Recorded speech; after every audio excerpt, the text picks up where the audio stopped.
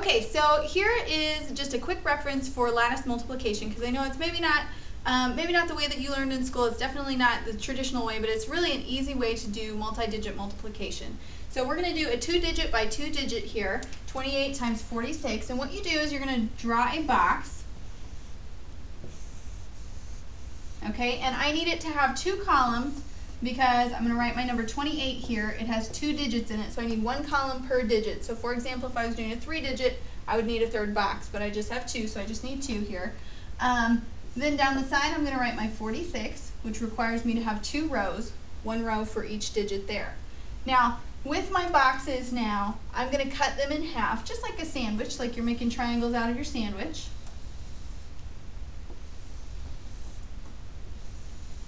And then I'm ready to multiply each one together. Okay, so we're going to do 8 times 4, which is 32. My 3 goes in the top half, 2 goes in the bottom half. 2 times 4, which is 8. I have to have a 0 and then an 8 there, because what these are doing is separating your tens place from your ones place. 8 times 6 is 48. And 6 times 2 is 12. Now that I've done all my multiplication, I'm ready to add, because what I need to do in order to get my answer is pull all of this down, and you're going to go in a diagonal direction. So 8, there's nothing else there, you just bring it down, it's just 8. In my next column, I've got 2 plus 4, which is 6, plus 2 is 8. My next column, I have 3 plus 8, which is 11, plus 1 is 12. Now here, I put my ones place down, so I'm going to put my 2 down from 12, and then I have to carry my 1 for my tens place. Then I have 1 plus 0, which is 1. So my answer here is going to be 1,288. Okay? All right, let's do another quick example.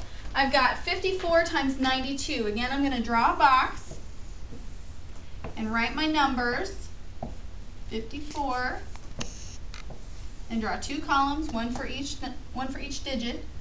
92. I need 2 rows, 1 for each digit, and then just cut the boxes directly in half on a triangular.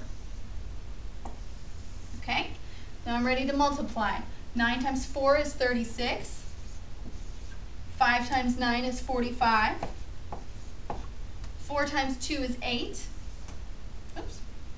And that's where it gets a little sticky. You've got to remember to put that 0 in there to hold your tens place there. 2 times 5 is 10. Okay, now you're ready to add. 8, there's nothing else there, so you just pull it down. 6 plus 0 is still 6. 3 plus 5 is 8, plus 1 is 9. 4 is just there by itself, so you just bring it down. So your answer here is going to be 4,968. Okay, so that's just kind of the quick version of lattice multiplication. I hope it was a good resource for you, and there'll be more to come. Thanks.